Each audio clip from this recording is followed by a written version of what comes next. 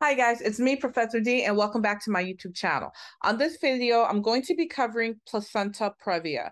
Now, if you haven't watched or separation of the placenta or placenta abruptio, that's fine. You can watch this first, but then watch that video because I guarantee you, if you're taking maternity, labor, and delivery as a nursing student, even if you're done, you graduated and you're studying for NCLEX, you need to know the difference between placenta previa and placenta abruptio or abruptio placenta or separation of the placenta. You have to know the difference between the two. So guys, before we get started, please like this video if you really like my channel, you appreciate the content that I'm bringing your way, and you want me to keep going. I need you to support me and support this channel. How can you do that? Like this video, subscribe to my channel if you haven't done so already. Share my content, share it on your social media profile, or you can share it with a classmate, a coworker, even your nursing instructor. Don't forget, I have audio lessons available for you on my website, nexusnursinginstitute.com. And also, almost daily, you can find me covering different nursing content on my other social media platforms, such as TikTok, Instagram, and Facebook. All right, guys. So without much further ado, let's get started. Placenta previa. So let's look and see what it is. It says placenta previa. This is when the placenta is implanted in the lower segment such that it either completely or partially covers the cervical os or is close enough to the cervix to cause bleeding when that cervix dilates or effaces. Now, let's talk about this, guys. When the cervix dilates, what happens? It's getting larger. That opening is getting larger, right? It widens. When the cervix effaces, it gets thinner because what's happening, it's folding up on top of each other and it gets thinner. So when it either dilates or effaces, there's going to be bleeding because of the location of where it's attaching. That is placenta previa.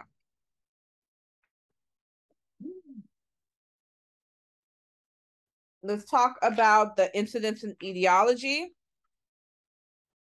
In addition to a history of having a C-section, what else would place the patient at risk for placenta previa?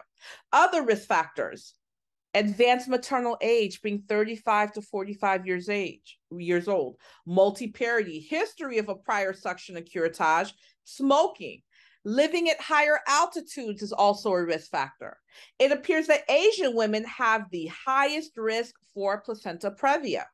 Placenta previa also occurs more frequently in women carrying male fetuses. Women who had placenta previa previously, they're more likely to have this problem in the subsequent pregnancy and previous C-section and curettage. Clinical manifestations. Placenta previa typically characterized by, look at this, painless. This is your key. Where's painless? I just saw it. There it is. No, that's pink. This is a huge difference. Painless, bright red vaginal bleeding during the second or third trimester. When it comes to test questions, the only difference in clinical manifestations they may give you may be painful bleeding or painless. Painful bleeding, that's your placenta abruptio, okay? Separation of the placenta. Painless bleeding, that is your placenta previa. Make sure you guys know the difference. Placenta previa, painless, bright red vaginal bleeding. Why is it bright red? Because the blood's fresh. Okay. The bleeding is associated with disruption of the placental blood vessels that occurs with stretching and thinning of the lower uterine segment. Remember, it's attaching to that lower uterine segment. So whenever that cervix dilates or it effaces, we see that bleeding. The vital signs, look at this, guys. The vital signs might be normal even with heavy blood loss. Why? Look at this. The pregnant woman can lose up to 40% of her blood volume without showing signs of shock. So we can't really rely too much on the vital signs because normally, such as an abruptio placenta, what do you see? You see tachycardia, heart rate's up, blood pressure is down, heart's trying to compensate for the blood loss. Not so much in placenta previa, guys.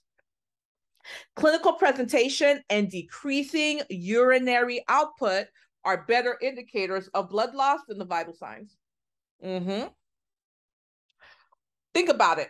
Decrease urine output. Remember, guys, whenever you're losing a lot of blood, your body's going to try to survive no matter what. So we're going to see that urine output go down. So seeing that urine output go down along with that painless bleeding, you better be thinking placenta previa.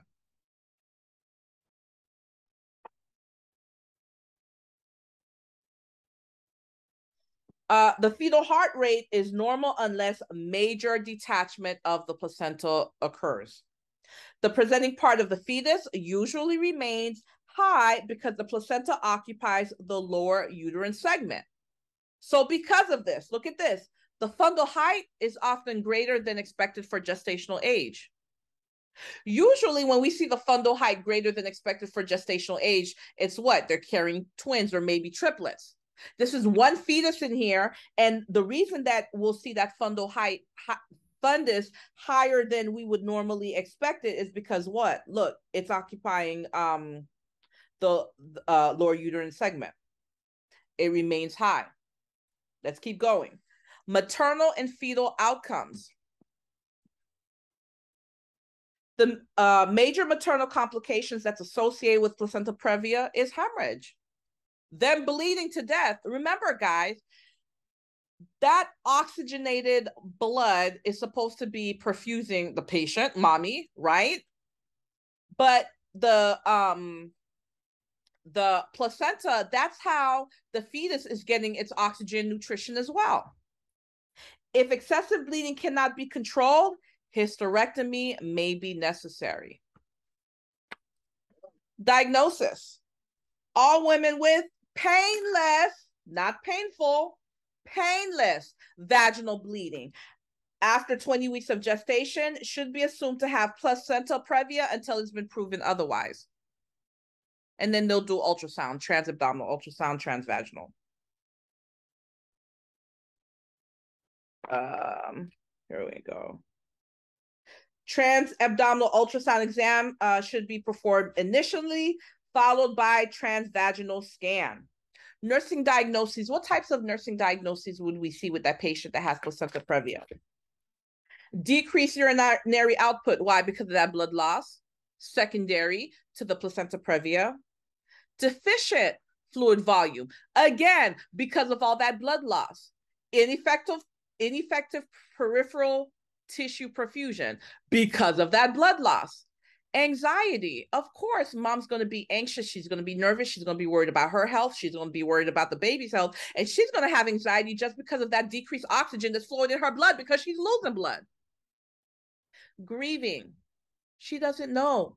And it doesn't have to be actual grieving. It could be potential grieving because there is a chance that she may lose a fetus. Expected management. Expected management, that's observation and bed rest, is implemented if the fetus is at less than 36 to 37 weeks of gestation with normal fetal growth and they don't have any other complications.